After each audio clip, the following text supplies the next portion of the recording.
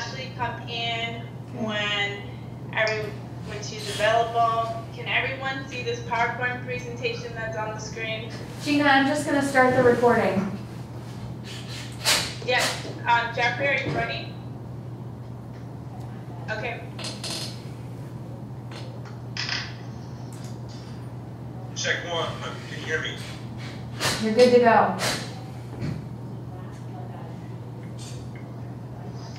It is always a good time to change people's lives. I always have to start it like that, Jeffrey.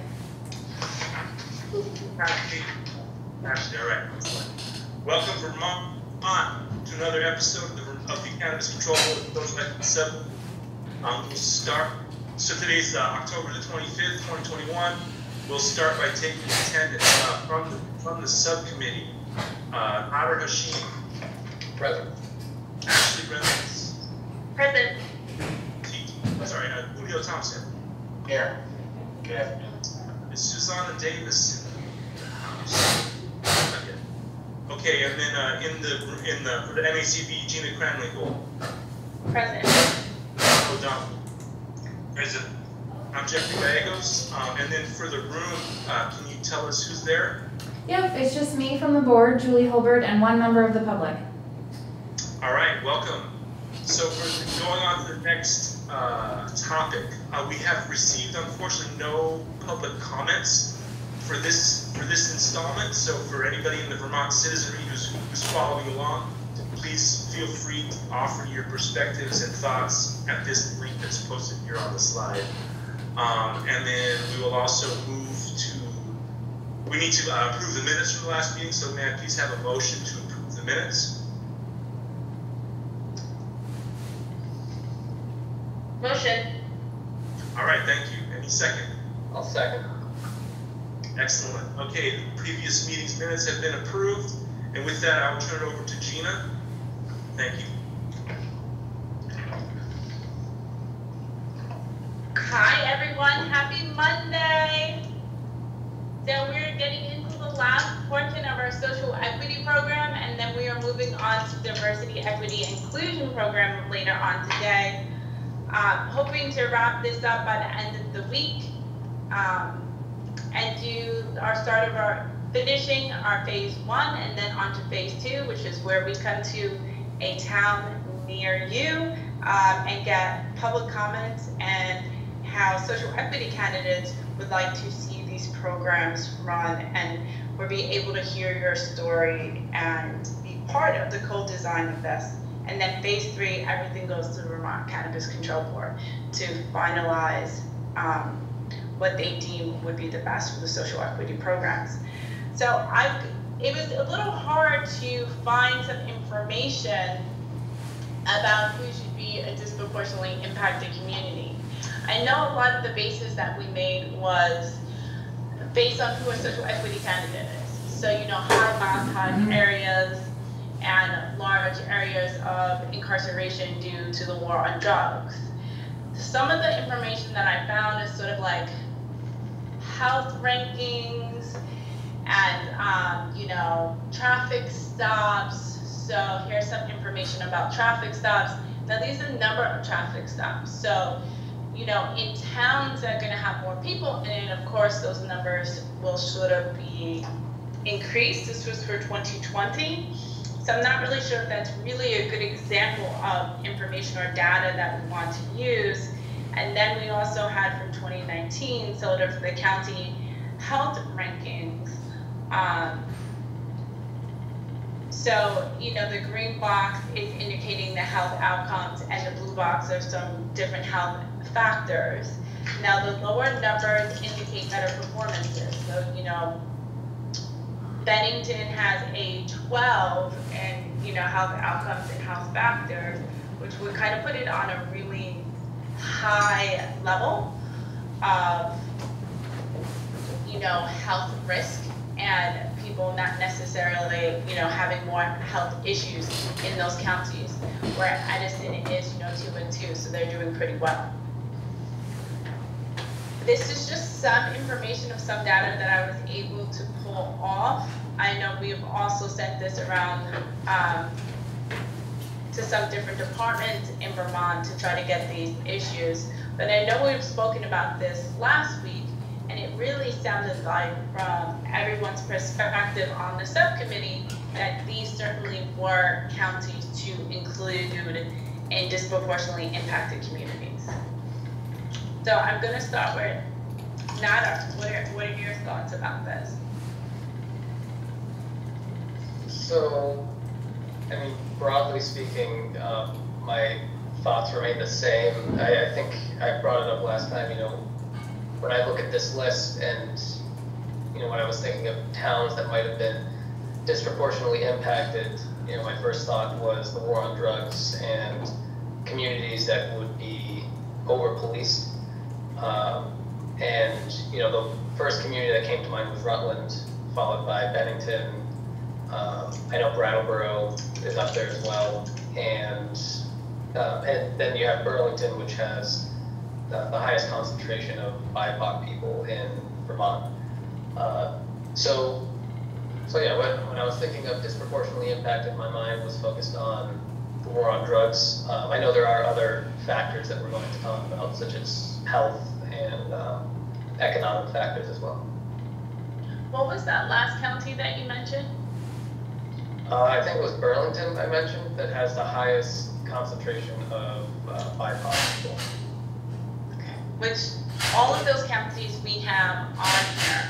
Are there any counties that we have here that you might want us to take off, or any that you would like us to add? Nothing was coming to mind at the moment. I think it looks good. I don't know a lot about Burlington County, but yeah, I think it looks fine the way it is. Thank you. Julio, what are your thoughts? Yeah, there's no one there I would take off. Thank you. Any ones that you think we should add, or do you think this is this list consists of the major ones that we want to focus on? As far as I know, these would be the major ones. Thank you. And Ashley, your thoughts? I agree that these are the ones that I would expect, and I think these are the ones that we should concentrate on. Thank you so much. So one of the things that I did want to state was that these impacted communities are the ones that we always concentrate on. That they do not change annually, because these are the ones that were impacted on the war on drugs. And these are the ones who sustain the harm, and we don't want to constantly be changing that just because an area has more of a BIPOC community. We know they will shift and change, but this is about past harm, not, now if there is future harm, that should be addressed in another way. But we have seen in the last few years a subtle change, shift, and the way that Vermont has been handling the war on drugs. Nadar, how do you feel about just capping this and saying that we're not shifting or changing anything annually about these communities, that these are communities where the harm was done, and we're not fluctuating and changing anything every year? I'm not quite sure how I feel about that. I mean, if we're talking about decades of police work and how long the war on drugs has lasted, then I can see how that makes sense. I mean, there's always new data and information coming out about different areas that might be over-policed. For example, I think it was just last year that the report came out that Brattleboro had the highest number of bias-related incidents in terms of traffic stops. So I'm not sure how I feel about making it set in concrete that this list will never change. So my thoughts on this is that this is past harm that has occurred, not future harm. I mean, with the legislation that's put into control where this is now legalized, all of the harm occurred when it was not legalized, and that's what we're trying to focus on. which is why I'm trying to say that don't revisit or change these counties every year, that these communities stay, because that's where the harm was previously done before cannabis was legalized.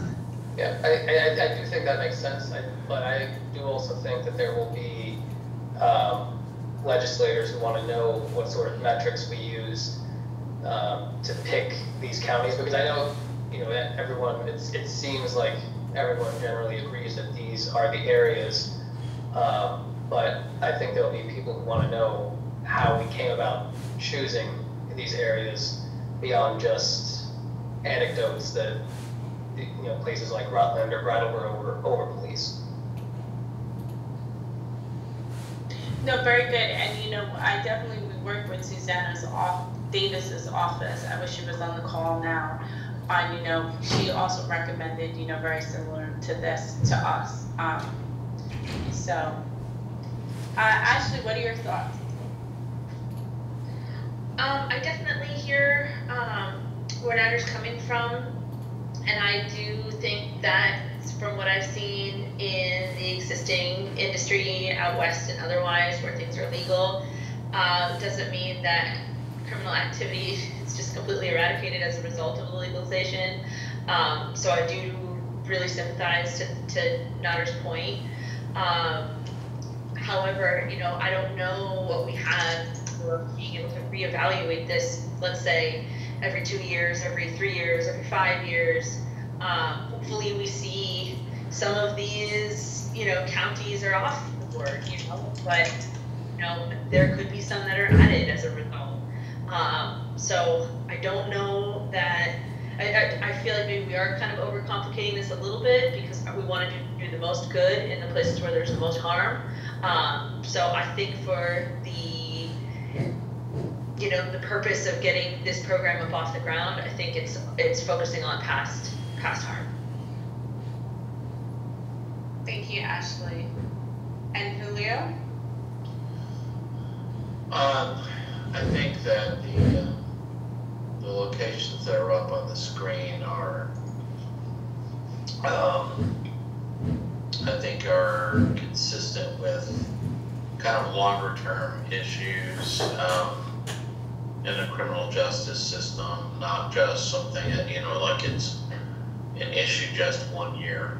I think there are, these are areas that also have, as you pointed out, other risks that are associated with them that are reflected in health outcomes and so forth. So there's nothing here that you have here that strikes me as like,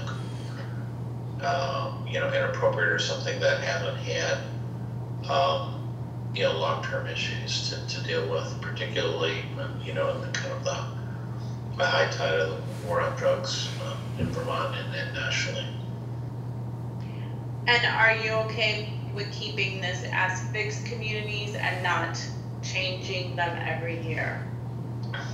Because no, I think if you're talking about going forward, I think the question will be,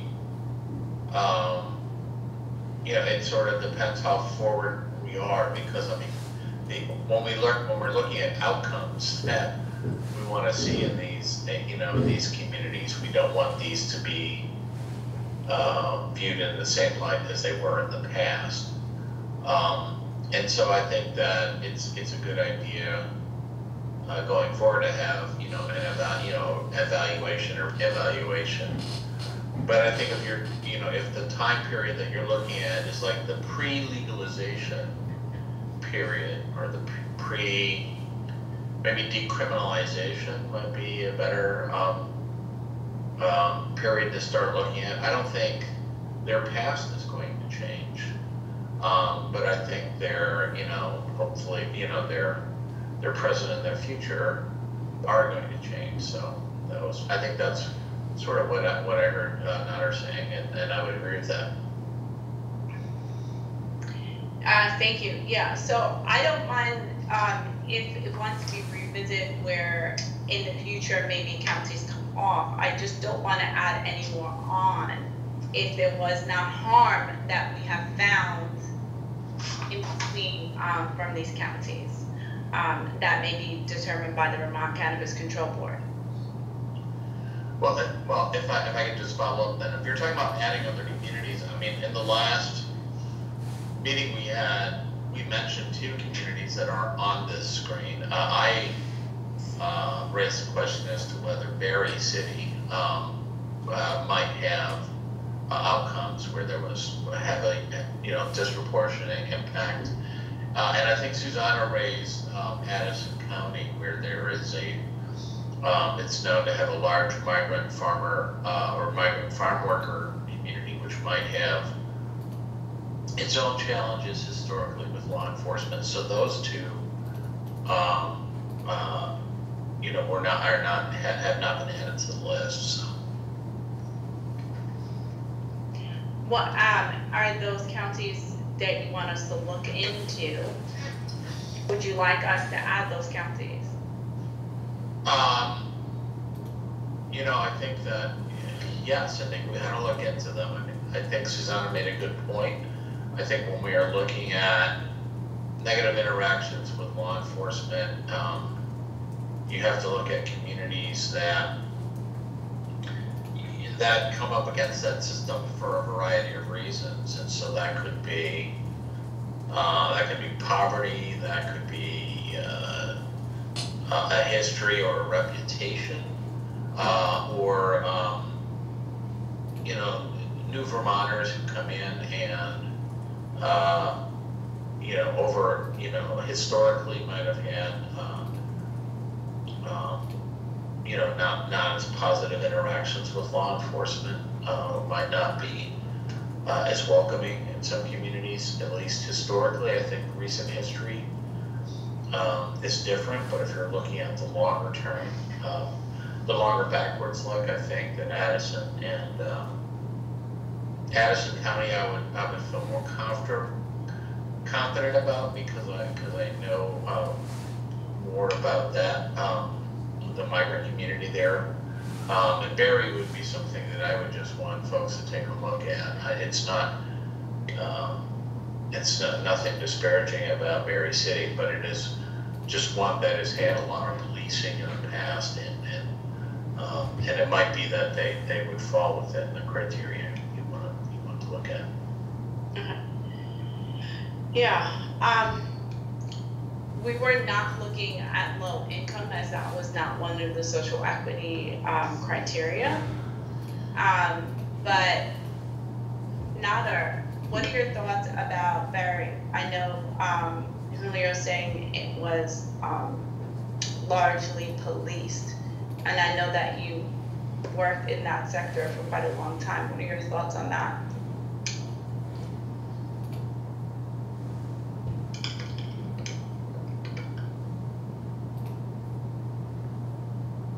Nader.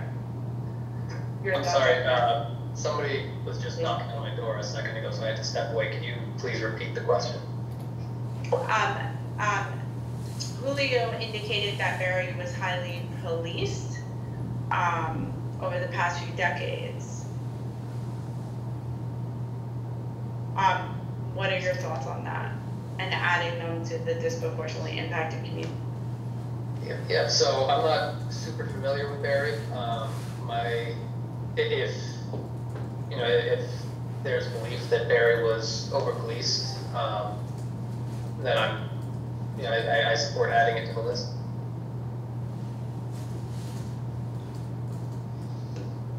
Susanna, hi. So there are 2 people who joined us just a moment ago. So it was Lindsay and Susanna. Please add that to the minutes. Also, Susanna, I know that you've helped us a lot with these disproportionately impacted communities and deal with that. Your office deals with that quite often. What are your thoughts about Berry and Addison being added as disproportionately impacted communities? And one of the things that we wanted to do with disproportionately impacted communities are that these were the ones that were harmed by drugs, whether they be BIPOC or high arrest areas due to cannabis, and that we were not going to change these communities communities going forward, because these are communities based on past harm, not on future harm. So Suzanne, what are your thoughts on Barry and Adam? Yeah, I would agree with adding them. And I think that if we're looking at the totality, first of all, sorry for being late. Okay.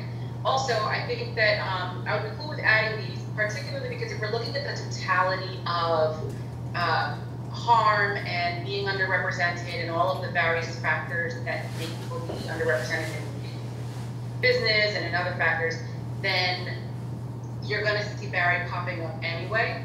There's a lot of economic issues, there's a lot of health disparities, there's a lot of housing issues, and so Barry's an interesting example of a place that has a confluence of factors that we care about in this program.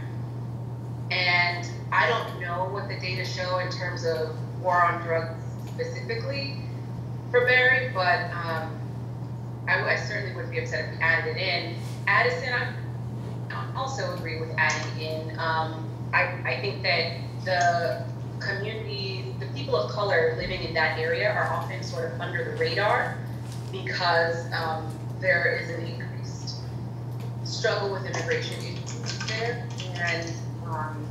And so I think that adding that lends visibility to it. Also, on the question of past harm versus future harm, I do think that it should probably be a combination. I mean, I know that this program is designed to rectify historical injustice, and so I think that our focus on past harm is important, and yet the system continues to cause harm for people, and it tends to be the same groups. So as that advances, I think that I would like to see a program that stays nimble and that recognizes, hey, you know what? We're seeing a lot of inequity, maybe because a couple of years past and we're seeing more patterns that are showing that there's inequity and we may want to reconsider. Or like one of these disproportionately impacted communities might come off the list because this may have changed. I don't know, I'm gonna stop talking, but those are some of my thoughts. Thank you. Thanks, Suzanne. I appreciate those thoughts. And I agree, you know, maybe we have a community that's no longer disproportionately impacted, but if there's new harm that's occurring, I think, you know, we need to really focus on, you know, especially now what the past harm has occurred before legalization. So, you know, with the prohibition, you know, we're basically saying we kind of got it wrong, that this drug should not have been barred, and then people were still trying to consume it for whatever purpose it was. And if people are doing things illegally with the drug after it is legalized, that are different issues to the past injustice of it. But I do understand wanting to help as many people as possible.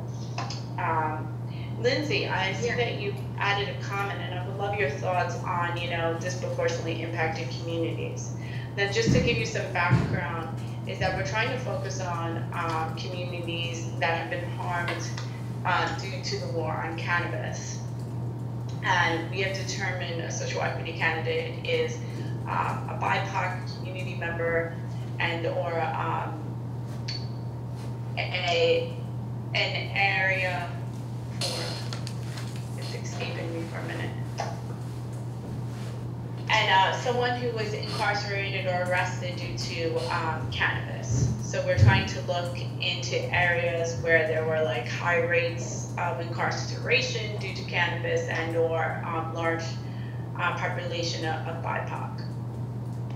Yeah, I can't specifically speak to either of those, but earlier in the conversation, I'm not sure who spoke, just a couple before Susanna, but talked a bit about like the reputation and sort of people treating a community different simply because of the reputation. And I think that Berry City definitely struggles with reputation of what's going on the streets. And I think that I put a link in there because the police chief even sounded the alarm back in September saying, you know, there's a large, how did he say it?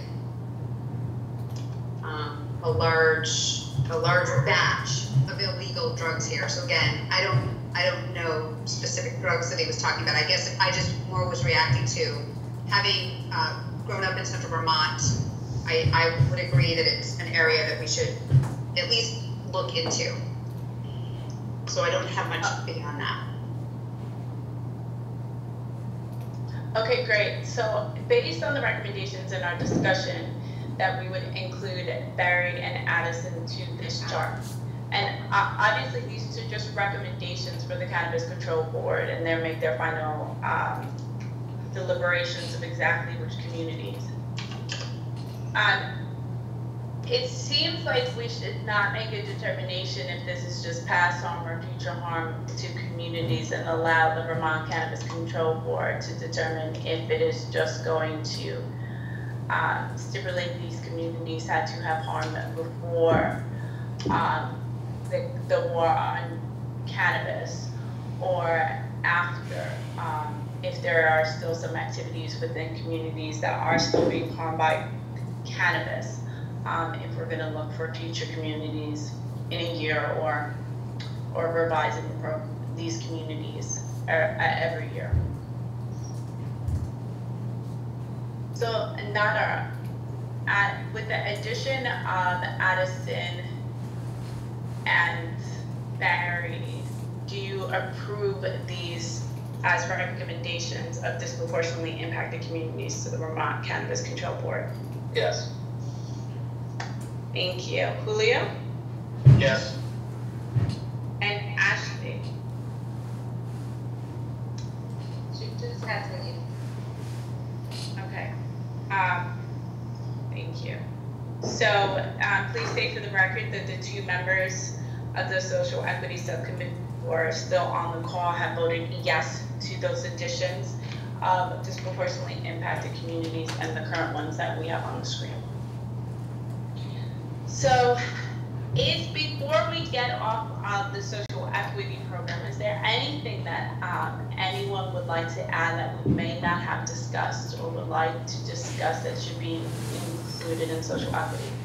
Now, over the past 7 weeks, we have discussed lots and lots and lots of stuff about it, and I will send you over a report later this week for you just to sort of have a summary of all of the recommendations that we've made, in case there is something before our last meeting that you guys would want to add. But is there anything that you would like to add or discuss right now before we move on to diversity, equity, and inclusion programs? No? Okay, well, please think about it in the next few days so that we can have our final recommendations forwarded to the Cannabis Control Board. But celebrate, we are done with social equity programs for the moment. That was an intense, 7.5 weeks right now. So congratulations, and I think you've made some incredible recommendations and certainly will help to shape the lives of other people. So now let's move on to some other ones. We're going to talk about our diversity, equity, and inclusion program.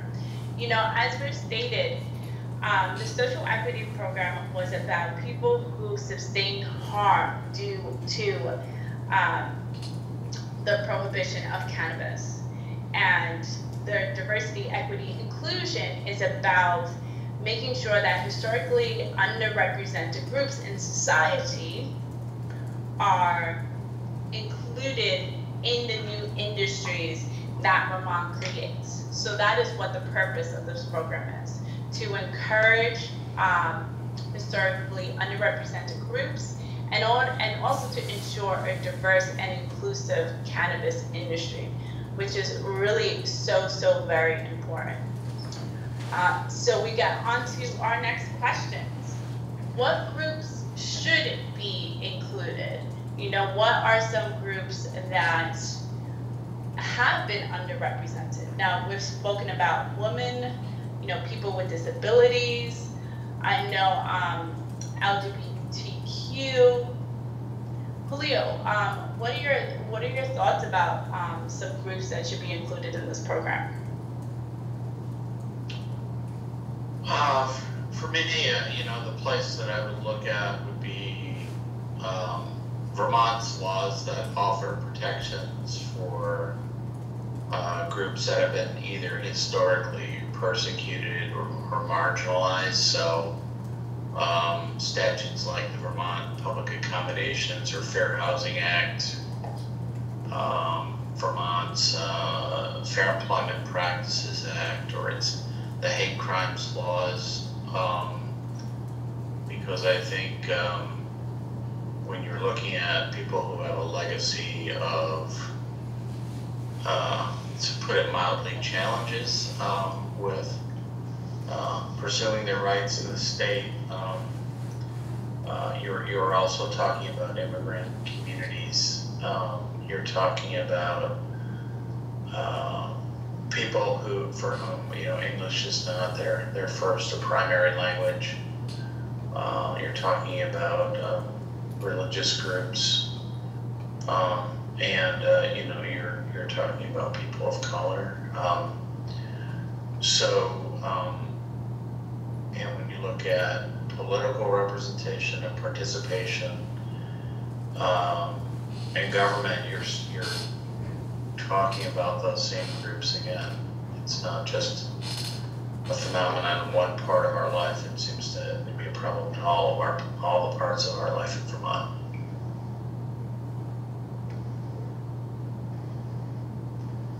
So what are some groups that you're thinking about?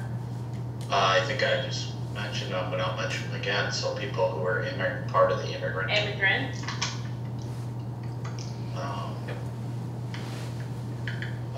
And I think, folks who have faced discrimination on the basis of their race, color, or religion, I think are people who, who if they have that story to tell, that should be part of the eligibility.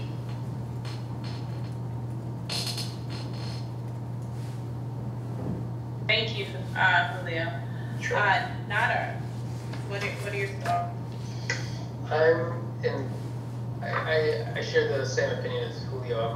My first thought of group to add to this would be immigrants and refugees. So I would be in support of adding that group.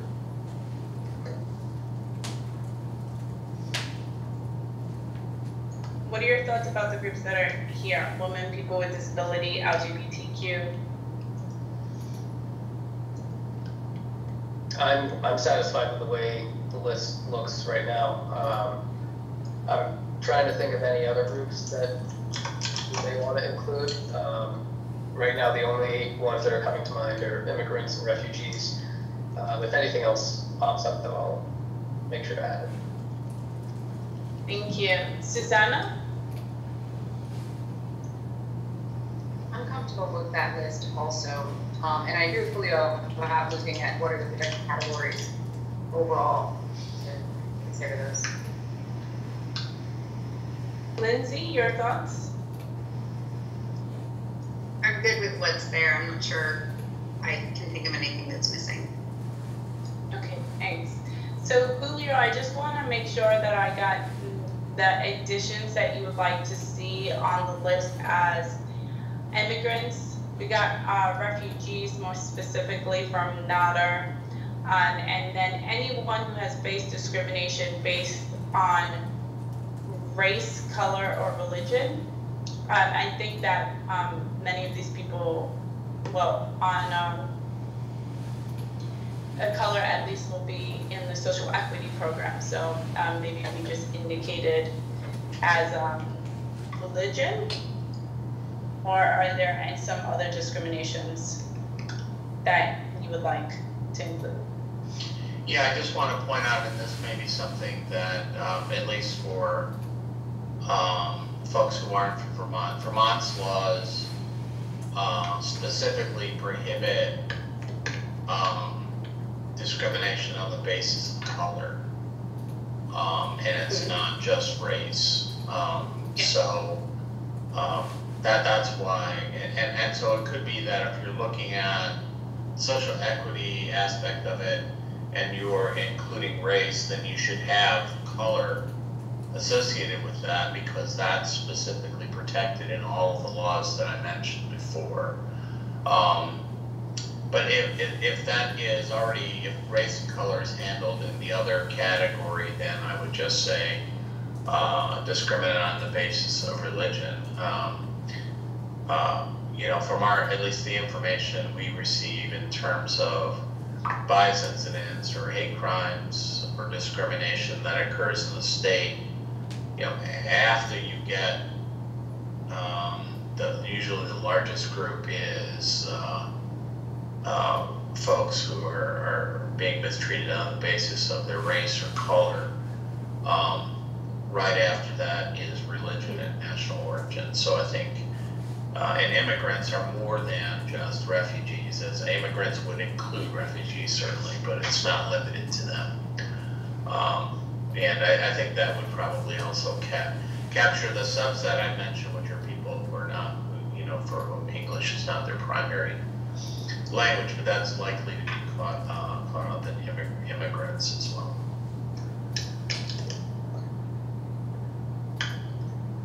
So English is not their primary language.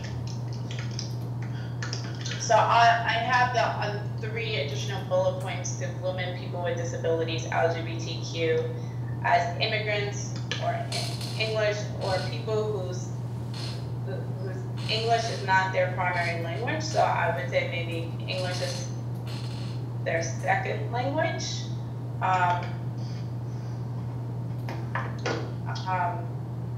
My only concern is with people who may have lived in Vermont their entire lives, but their home language was maybe something else than English, but they grew up speaking English in schools throughout their entire lives, so it might not be their primary language, but I just don't want to overlap and have people who maybe the program isn't for. Julio, do you understand what I mean by that?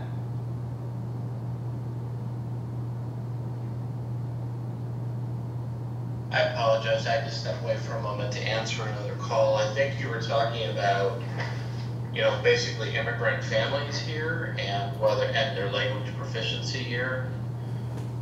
Yeah, so we could have someone who has English as their second language, but has gone through all of their schooling, and was born in Vermont, but the first language that they learned at home was the native tongue of their parents.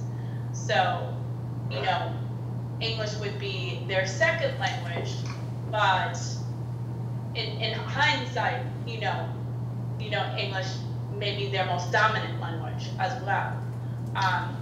So are you okay with just including immigrants so that we don't fall into another category of trying to really figure out?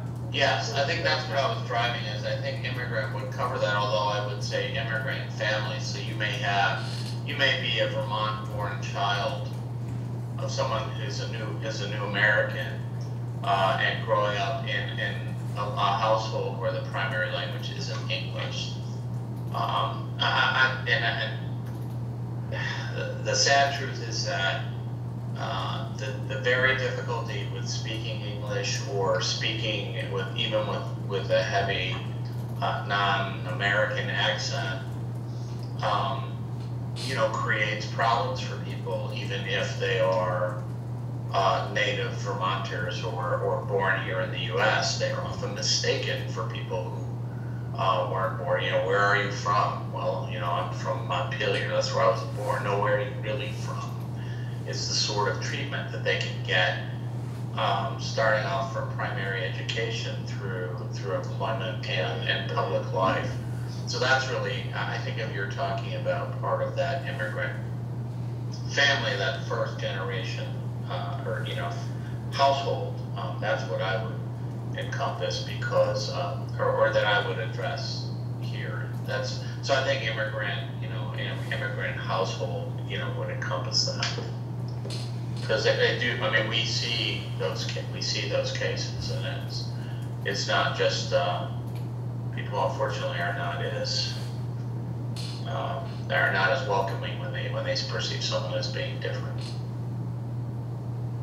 Well, thank you for that, Julio. Unfortunately, I don't think it stems just from someone who has first generation. I'm fifth generation New Yorker, and I still get to this day, no, where are you really from? No, I'm from New York. Oh, where is your family from? From New York. So, I think unfortunately, it can last quite a long time, especially if you may look colored, even though I come from such a diverse city myself. So I definitely do understand that. Julio, what are your thoughts about choosing an immigrant or saying immigrant household? But I think we may have to link to maybe first generation, because some immigrant households may have multiple generational. I mean, I'm inclined to take the broader approach and have part of an immigrant household where you have you have a blood relative in the family who's living in your household, whether that's your uncle or your aunt or your grandparents living with your parents, because I just think that Vermont historically is very protective and takes a very hard stand in the law on people who are perceived as not being from Vermont. So an immigrant household, I think,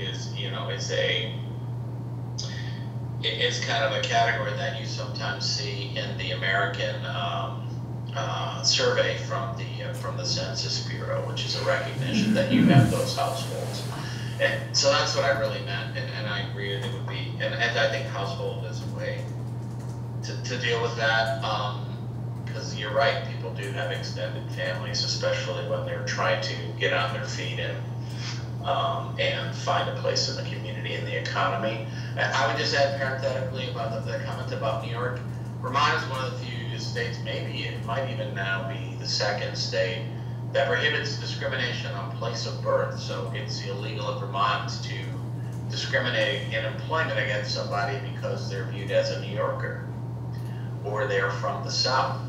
And that is a product of, I think, a historical recognition that what some of my Vermont-born relatives, I wasn't born in Vermont, but some of my Vermont-born relatives would call flatlanders, and people who were not viewed as part of the homespun culture of Vermont. And the Vermont legislature, I think, a long time ago, very wisely recognized that people who are viewed as new to the state might face hostilities or challenges as well.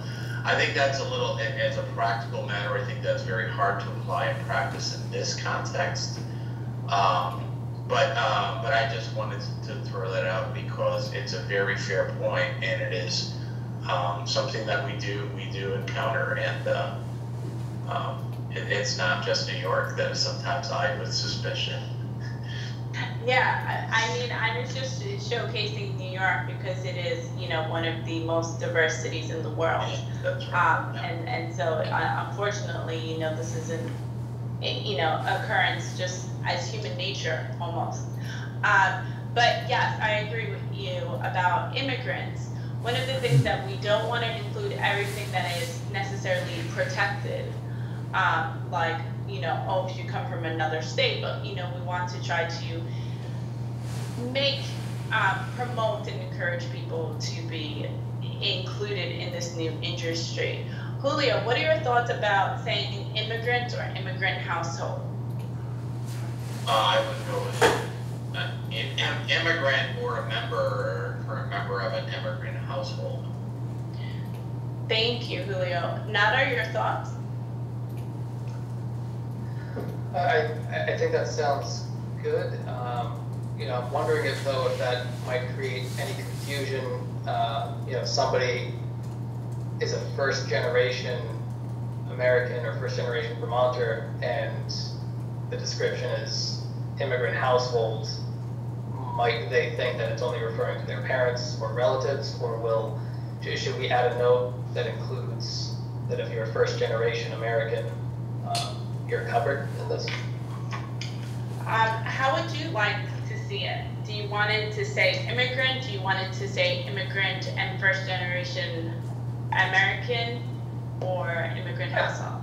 I think having or member of an immigrant household, including first generation born Americans, I think would provide a bit more clarity for some for a potential applicant who's looking at it. Okay, so I will have it as immigrant or current member of an immigrant household or a first generation American, because I want us to be very careful of saying first generation household, because that could include their children that may be now second generation. Yeah. Okay, great. Susanna, your thoughts? I am comfortable with just putting in a note that clarifies what we mean when we say household or first generation household. I'm sorry if I missed this earlier, if it was already said, but does the person have to be first generation just by lineage of one parent or both? Good question.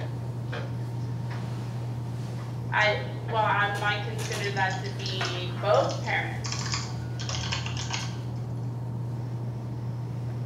Julio, you're shaking your head. I would definitely say one parent. The framework that I bring to all of this is to think about groups that historically encounter unfair challenges and discrimination in Vermont. And I think people who, may have one parent's an immigrant, they come here, they meet someone, they fall in love, they raise a family here. It is just the fact that their children can bear, the brunt of discrimination just by their association with the one parent. So I wouldn't be,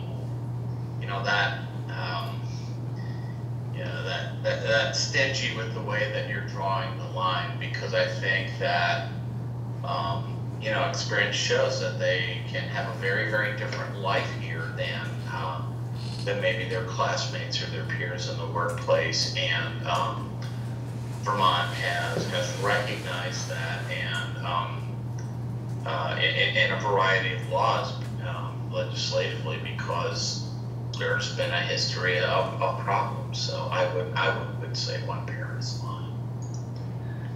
However, they wouldn't necessarily be considered first generation if one of their parents was considered to be in America for several generations and may not face the same issues. But would they still be considered a member of an immigrant household if their mother or father was an immigrant? I think that's what we're trying to figure out right now. I'm going to let you guys think for a few minutes because we need to pause to have public comments, and we will come back to this. Do you have a comment? Mm-hmm. There's no public comment today, Gina. Okay, thank you. So, Susanna, your thoughts on what should it be one family household, one member, or both? Yeah, I agree with Julio. I think that one is enough, and also in terms of whether you count as first generation if one of your parents is a previous generation of American, I think that makes you not first generation. However, the lineage that you have from one of your parents being an immigrant does create the potential for you to experience negative outcomes. So you may not qualify as first generation, but you would be part of an immigrant household. And I was going to say something. I was going to say, the federal government, for example, during the CARES Act stimulus payments excluded an entire household of people from payment if one person didn't have legal immigration status here. So, that's one of the ways where our very government was creating harm for people, even if they were born here, just if they lived with someone who wasn't. So I would feel strongly that we would take the same tack and say, if you have one member of your household, that has historically been something that could jeopardize the whole household. So, you know, yeah. Can we say parental figure, maybe? Because if they have an aunt or uncle who lives in their household who's an immigrant, but both their parents are second generation American, how do you feel about that, Julio? I feel a little bit like I'm getting tied up in knots around the different ways that families can be put together. Yeah. I think that, again, I had proposed immigrant households because I understand that people can be raised by different family members or have a couple of generations in the household. So I'm favoring the more inclusive result. And I think if there is, a suspicion by the board that someone is trying to game the system by, saying, well, I have someone emigrated to Vermont from Cincinnati, and then that's not really the spirit or the eligibility. When you can't benefit eligibility, that should be something that would be subject to review. People are going to have to make truthful representations, and so I'm not to worry about people squeaking by or trying to take advantage of these benefits because it was really their older cousin who's only a few years older than them was really the person who was in the household while the parents were trying to make a life for the family temporarily, looking for work away from their household. So that's why I'm comfortable with the immigrant household where you're talking about the family, that's the unit I would be using. How about immigrant or current member of an immigrant family? And we already have a definition of a family member, so that would be a parent or upbringing or etc. Instead of saying household, because then there would need obviously clarity of that. And then a first generation American would then, or considers, or some side of them is first generation, would then include if their parent was an immigrant, etc. So I think that's fair. I think that's a fair approach. Or if someone was a stepchild or grew up with someone who was an immigrant as well. So we already have that definition of family. Nada, how are you with going with immigrant or current member of an immigrant family? Or member of an immigrant family, which we already have that definition of an immigrant, which is why I didn't. I think that's fine. I'm fine with that. Okay. So let us vote on this. So what groups should be included? Women, people with disabilities, LGBTQ community, immigrant or current member of an immigrant family, a refugee, or someone who's faced discrimination based on race, color, or religion. I'm going to leave color or race in there just in case it is not covered for some reason, because they face some sort of discrimination that was not incorporated by social equity program. Nada, how do you vote? I vote yes. Thank you. And Julio? Yes. Thank you. For the record, there are 2 yeses for the groups that should be included, and we will be using the definition of our current family that we have on record for the member of a family for immigrants. So the last thing that we have to go through are what some of the benefits that these groups should receive. Now, this is just to encourage them to be in the cannabis industry.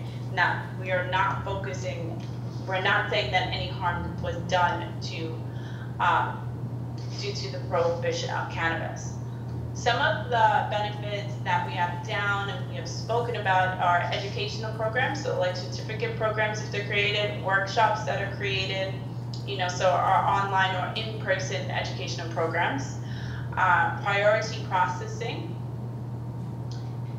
and then a suggestion about an application fee waiver to try to include and suggest to them that they may want to be more encouraged to come into the industry. And I'm just going to leave it right there and pause because we only have 1 minute left of this call. So just things for you to consider. What benefits do you like on here? What you may dislike? What would you like to add? And that is where we will start off with on Thursday. Is there anything else that you may want to discuss for a diversity, equity, and inclusion program that other than benefits? Nader, is there anything that you'd like for this committee to discuss? Nothing's jumping to mind right now, but if anything comes to mind until our next meeting, I'll bring it up at the next meeting, but yeah, nothing at the moment. Thank you. And Julio? I'm the same. Nothing comes to mind right now. Thank you. Susanna? Same, thank you. Lindsay? Same, thank you. Thanks. And Julie, anything that comes to mind? No, but thank you for asking. Thanks. And Jeffrey, we will discuss this after this call, so I'm sure you might have some thoughts on your mind. So with that, we can close out this session. Do I have a motion to close out this meeting? I'll make that motion. Second. Thank you so much. That was so quick this time, Julio. Just ready to go. Trying to be better. More participatory. Fantastic. And thank you so much for the recommendations that were made today. I think it was very successful. So far it looks like Thursday may be our last call. I'm not entirely sure, but it seems that way. So maybe. And I will be sending you out the reports of recommendations that were made up until this point so that we can discuss a little bit about all of the recommendations and make sure that we're still in alignment for everything. Okay? Thank you so much.